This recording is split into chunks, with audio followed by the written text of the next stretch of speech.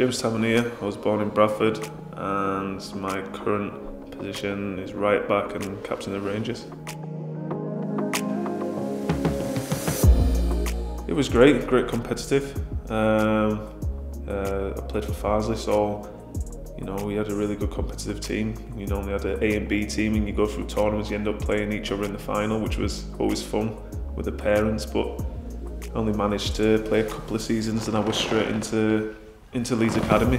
But I really enjoyed them years. I've still got a framed shirt from when I played and when I left.